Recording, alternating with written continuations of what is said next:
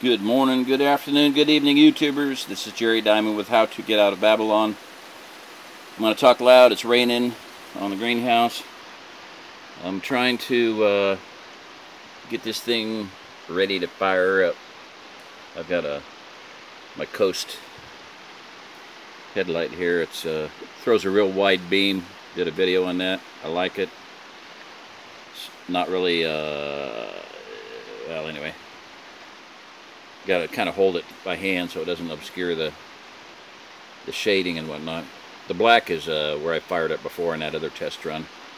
The 16-minute 61 brick rocket stove. And that, I got to give a shout out to Bro Audio and, oh gosh, for refractory mix and whatnot ideas.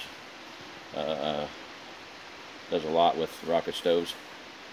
And the guy that did the 61 brick thing, and I'll find the link and put it down below. Anyway, I'm beat. I was going to check the time. No idea what time it is, but it's late. Playing with perlite and various abrasive, glassy things. Wear a respirator, a real one.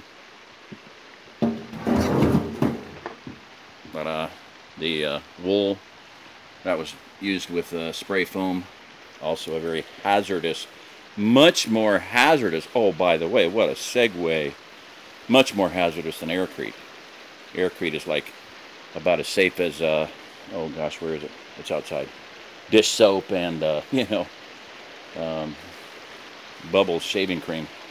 So, alright, I have a mix of goo. And that is, I'll give the formula later. Ballpark, it's 7 parts fire clay, 10 parts perlite, and 2 parts refractory cement. So, used Grandma Lola's 94-year-old grandma, her wheelbarrow, and where's the hoe? Oh, where is it? You know, kind of doing it by hand, doing small batches, so I thought, well, that little hoe would be nice. Busted off. Hasn't been repaired, but boy, it's perfect for sitting in here in close quarters and mixing. Oh, there it is. I'm not gonna, just a little thing, but I can go backwards and forwards one-handed. Chop, chop, chop, chop, chop, chop, chop, chop, chop, chop, chop, chop, chop, chop, chop, chop, chop. Pretty cool. Hooey doggy, as Uncle Jed would say. Okay, I'm ready to start packing. I got fire brick that we had like 3 or 4 fire brick left over, so I chopped them. And if you're real careful, you can do it, you know, just, stress them and then beat them. And I did what I wanted to do. I've got 4 extra brick in there in chunks. And so what I'm going to do is put a layer of rock, pack, put more rock. I got to come up, see if I can get up in there. With the light, I could.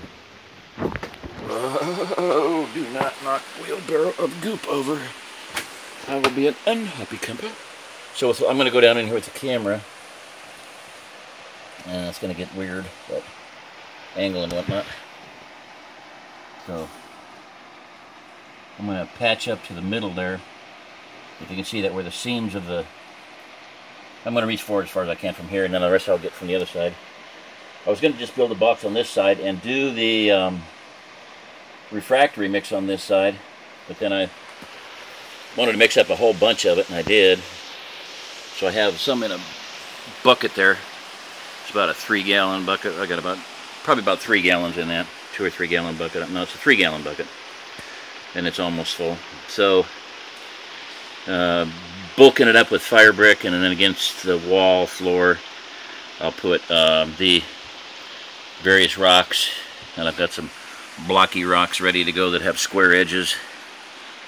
And then pack it in and tamp it I have a 2x4 tamper somewhere around here. Should be over in this end of the place. Oh, we got the lid on. The lid got dunked in water, so it was soaking wet. I think I mentioned that before. There's my tamper. And I am not taking the lid off. The barrel is already sealed down in there. I'm going to go ahead and give a shot of this. And then up. Yeah, it looks like a mess, but that's okay. It's got about 2 inches of refractory around the bottom of the barrel.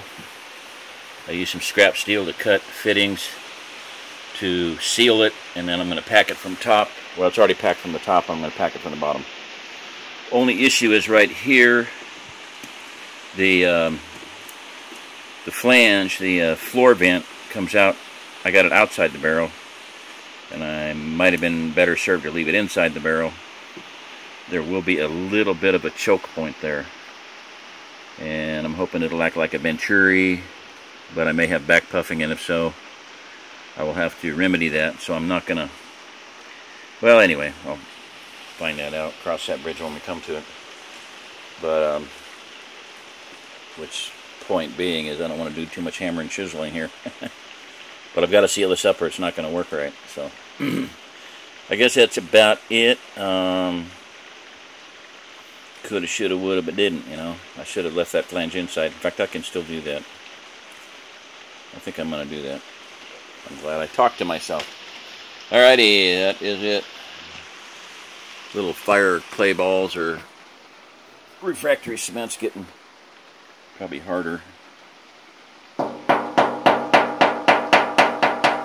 It's not fired yet. When it fires, it'll get really hard. Okay, that's about it. I'm guessing it's midnight, but I'm not gonna turn it off. Okay, and then all that's already, I got it all rigged up with paper, ready to light. If I didn't show that earlier, I've got it outside rigged, so I can take that cap off, fire that. I'll go outside first, fire the one outside under the rain vent, rain cap, then fire that one.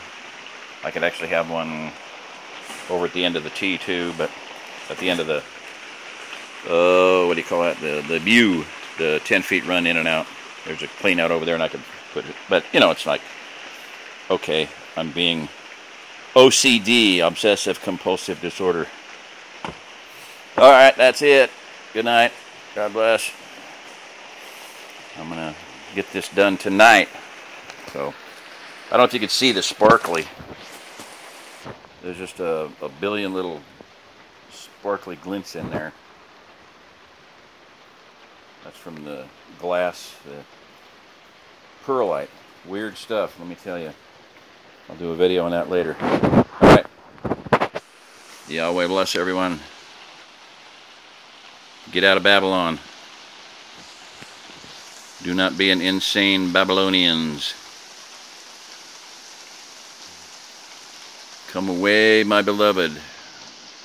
Do not be partaker in her sins, lest you be partakers in her judgment, in the wrath to come. So, this is Jerry Diamond with How to Get Out of Babylon. If you are listening to this, you are the remnant.